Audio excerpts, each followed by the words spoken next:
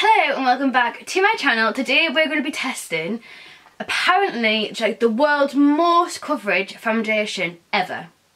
Right? That is a big statement, and if you saw many YouTubers try this, then I thought I would try it myself and give my own little review and see what it's like. So this is the Dermacol Film Studio makeup cover. I got mine in the shade 208 and it is definitely the perfect shade for me, I think. I've not tried it on yet, so we shall see. So it just comes in the cardboard box like this, and this is what it looks like. So in this you get 30 grams. Apparently it's a hypoallergenic, waterproof makeup cover with SPF 30 and is preservative free. It provides perfect coverage even in thin layers, not only for dark circles under the eyes but also for unpleasant spots and skin blemishes. It may also be used for the whole face in order to darken or lighten the skin, or for professional makeup, photo or film shoots, modelling or festive occasions. Directions: apply in a small quantity and spread evenly. For removal, use Dermacol cleansing milk according to your skin type. Obviously I don't have the removing milk, but we will put this to the test. I have already swatched it. So like I said, this is the shade 208. Now that I'm looking at it, it actually looks a little bit pale. So that is what it looks like. As you can see, it is quite a light colour. But we'll see if it works. You can put some powder on top to balance it out. It is quite a thick consistency, to be honest. I think it might oxidise a little bit because it seems like it's got a little bit darker. But we shall see. Let's get this baby on our face. So I'm going to apply it to one half of the face with a flat top brush, and the other half I'm going to try it with my beauty blender. So I'm just taking a small amount, and if you know me, you know I love to dot it around my face. So I'll start with the brush side first. So that's giving me a light kind of coverage. I have only used a small amount because when I saw other people review this, they put way too much on.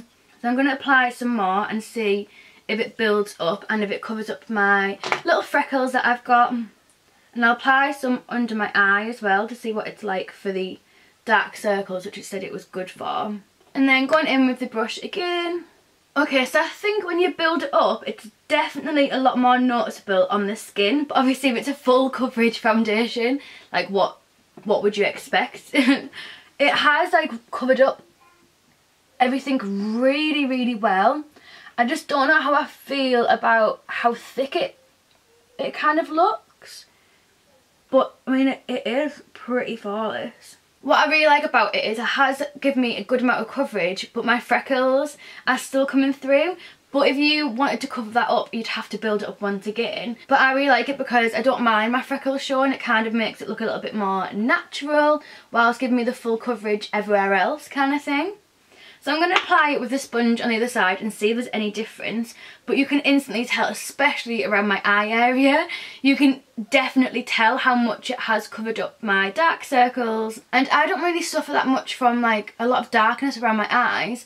But with this foundation on, it makes it look like I have really dark circles because it's covered it up and evened whatever was there so well. So it makes it look like my eye's really dark, but it's actually not that bad. But it's just blended it out like perfectly.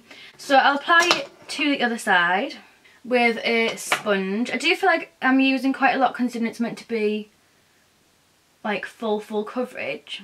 It definitely does oxidise for sure. I'm going to try and put a thick layer on this side and see if that makes any difference, whether it has to be built up or whether you can apply it as a thick layer. We shall see. Oh my god. So I don't know what it is, but the sponge just, I don't know if it's a thick layer or whether it's a sponge, but it just applies it so much more full coverage.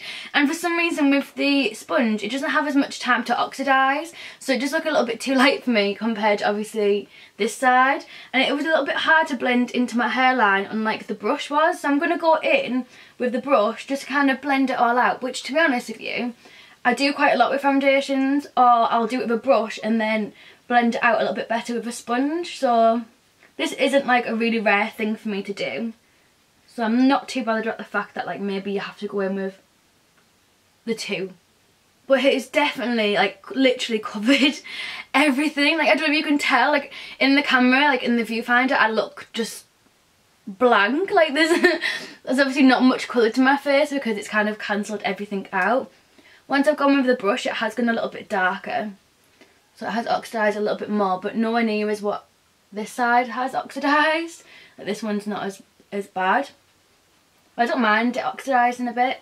Obviously just bear that in mind when you're buying it, that it will oxidise ever so slightly. So I'm going to try putting my concealer and some powder on top and see what it's like.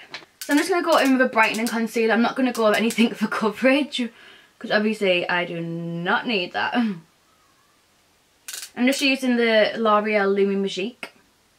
I think this would be really nice over a really shimmery like highlighting base, just to give you a little bit more of a dewy look to it, especially for us dry girls. In case you didn't know, I'm dry / combination, so I do get quite oily in my T-zone when it's like really warm days or if I'm doing a lot of stuff, but I'm also really dry there as well. It's just, my skin's just very awkward. Okay, so I definitely do not like that underneath my eyes, the Dermacol. I think it's really thick and it's really sitting into my lines and making it look really cakey. So I think if you're wanting it for under eye circles and stuff like that, you'd have to have like a pretty good under eye area, because I mean mine's not ridiculously bad. It does crease a lot with concealers, but not like really bad. Like I don't really have loads of wrinkles. Obviously I'm only 22. It's time for my overall thoughts. Overall, I think it is definitely worth the £5 that I paid for it off eBay. I will leave the link down below to the one that I bought, so you can buy the same one if you want to try it. I got the shade 208. I think it is the perfect shade for me, especially when it's oxidised just that little bit. It works out really well. I wouldn't recommend it if you're wanting it for dark circles underneath your eyes. I just think it's too thick for that. Especially if, for instance, you are an older lady who has a few more... I mean, I have quite a lot of lines considering my age. So if you had a lot of lines underneath your eyes, and yeah, I just don't think it'd work very well for you. Maybe if you put it here and not directly right underneath. Maybe if you just used it here, then that might work better for you.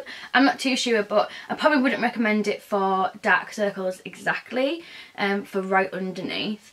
I think the coverage is unbelievable. The coverage is so nice. It does look like, I mean it doesn't look, I don't think it looks that cakey, to be honest. I thought it'd be really cakey, but it's not. It's absolutely stunning. And I cannot wait to wear this mixed with my normal night out foundation. I think it's going to look unbelievable. And I'm going out tonight as well, so I'm so glad that I've tried this foundation. Yeah, I think it just gives you amazing coverage. And I am so impressed. Powder went on top of it perfectly. My liquid concealer went on top of it perfectly. I literally don't have anything bad to say about it, apart from it's not the best underneath my eyes, which, to be honest, I wouldn't really use it under there anyway, because I quite like to use a brightening concealer, and obviously this is going to be the same colour as my skin. So overall, I am very impressed, and I will leave the link down below if you'd like to purchase. Please give us a thumbs up if you enjoyed this testing video, and I'll hopefully see you in my next video. I upload on Wednesdays, Fridays and Sundays, so I'll hopefully see you there. Thank you so much for watching, and I'll see you next time. Bye guys.